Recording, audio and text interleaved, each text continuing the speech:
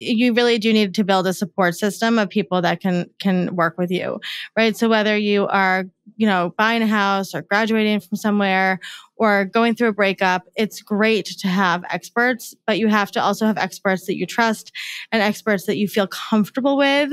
And if you don't feel comfortable with them, then, making the decision to stop working with them and find somebody new, which is really, really tricky. So, I think that most people don't realize that you don't have to go through this alone.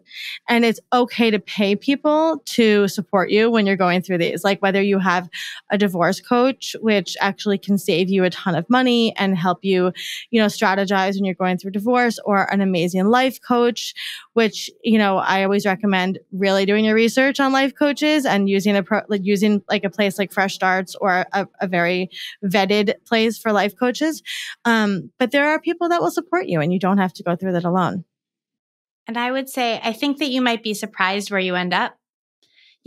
People really think they come out of these big life decisions and their lives are often more shaken up than they expected. I did not expect to end up in Scotland.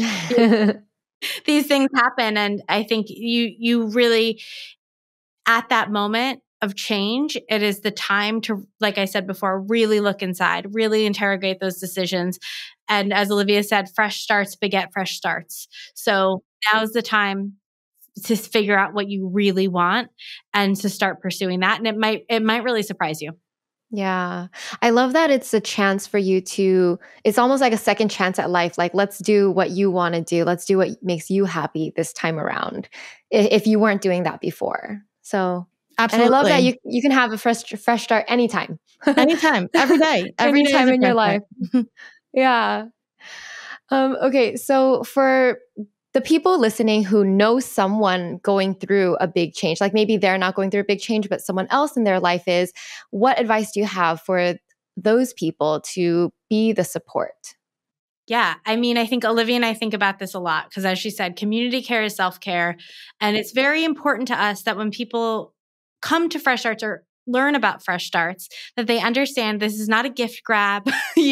That's not what we're doing here. What we're doing is we're trying to bridge the gap between the supporters and the people starting over and take out the overwhelm from Fresh Starts. So when you have somebody in your life going through a fresh start, I think it's important to just reach out to them and let them know that you're there.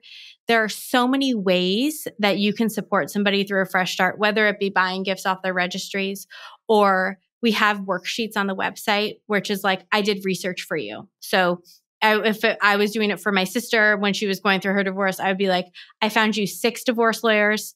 Here's their names. Here's their information. And I did some research for you because it's so overwhelming. You can call people for them. You can help them pack. You can help them unpack. There are so many different ways. And we have all of this laid out on the website of different ways to help people when they're going through a fresh start. And as Olivia said, within our 250 scripts, we have talked about this many times of what you can say to somebody to support them. Going through a fresh start, I'm proud of you is always a big one. There are so many things, like even when it's a choice that they didn't make, you can still be proud of them for getting through it. And you can still be proud of them for surviving it. There's just a countless number of ways to support people, but showing up, I think, is the number one. Showing up, shooting a text over, seeing how you can help them, and letting them know that they're loved and supported. Yeah. No, this is a really good reminder because a lot of people do care about the people in their lives, but I don't think we're really taught how to support and how, so I think the fact that you offer that resource, these scripts and ways for people to help is really good. It really is refreshing. It's like, wow, I've never heard of that before. Nice. We were kids that we had a lot of our parents were divorced, and we had a lot of adults saying things to us that I think they thought were helpful. and we would tell our parents and they would say, I think they were trying to be nice. People don't know what to say.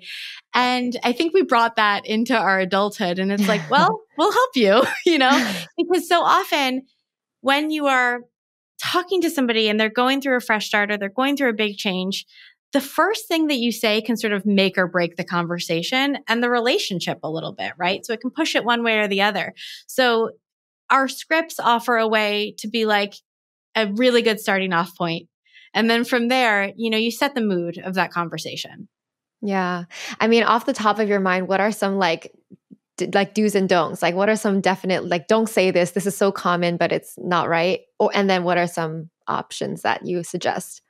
One of the things I know, just from going through my own divorce, and then I'll let Jenny take this one because she does a lot of writing about this, but, is a lot of well-meaning people told me just to go out and date right immediately. And I was like, my ex-husband's still living in the house. Like, I'm not going to go out and date, or, things like that, or to kick my ex-husband out, things that were just not helpful.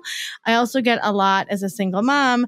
People will say, I don't know how you do it. Well, I just, it's like, I just do it. That's yeah. Like life, it doesn't make you feel good, right? It doesn't, and people, again, they're well-meaning, but we're trying to help people learn to not necessarily say these things. But Jenny definitely writes about this a lot. Yeah, I think that the general, like, I don't know how you do it. I couldn't do it. That kind of thing, especially when people are going through changes that they maybe didn't want to make or that were foisted upon them. To just say, I'm so proud of you for handling this, or I'm so sorry that this is now part of your story is a good one. Like when somebody's grieving a loss or, something that they didn't want. I'm so sorry. This is now part of your story, is very helpful. There's so many different things. My mind is flooding with things that people say that are not useful. But generally, I think what it comes down to is not meeting people where they are and giving people maybe the advice that you would want to get. And you have to remember when you are interacting with the people that love you in your community that hopefully they are different than you. Right? You've surrounded yourself with people that love you that are not exactly like you. And my sister and I are great examples of this, which our brains work very differently.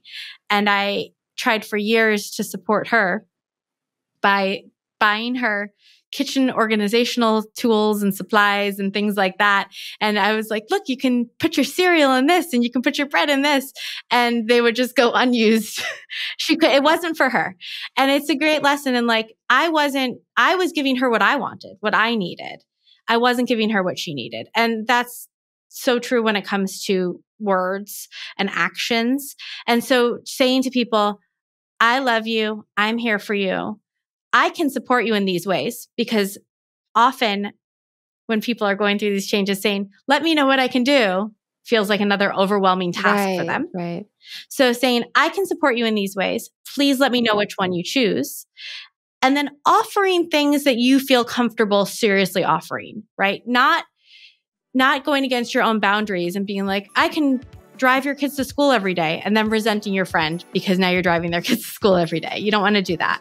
But saying, I can bring over dinner once a week. Like, that's something that I'm capable of. And allowing them to choose from sort of like menu of support.